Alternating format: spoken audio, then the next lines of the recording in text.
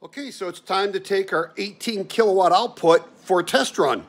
So we went and started up our 12.7 ton pool heat pump pool heater, which is all electric, and it uses around 6,500 to 7,500 watts.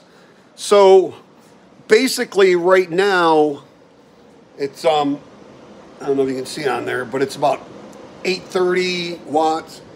Almost a kilowatt. We've got 1.03 kilowatts, 1.12 kilowatts, 950 watts, and 1.01 kilowatts. Sorry, for some reason it's not showing the display very well. It's kind of blurry today. I'm not sure what's going on. I cleaned the lens. It's got to be in the app.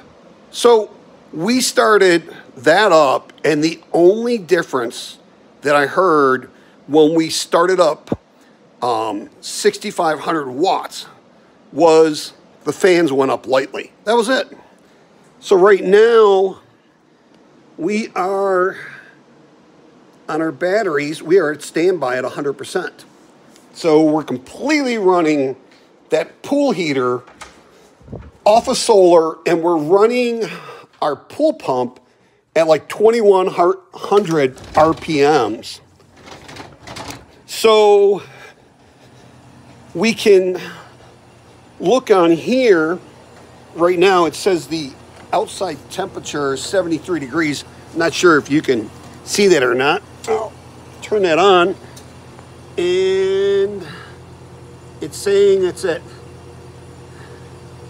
56 degrees on the water temperature.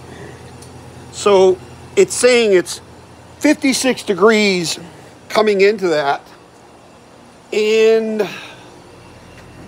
the water temperature coming into this one is 44. So we're getting 12 degree difference on the water being heated, which is really good.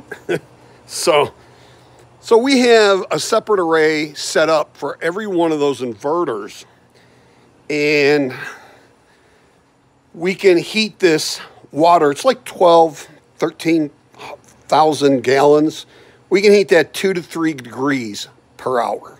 So we're running that completely off of solar right now with no problem at 1/3 of the rated output for those inverters.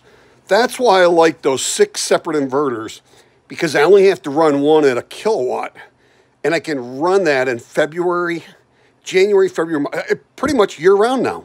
That's it.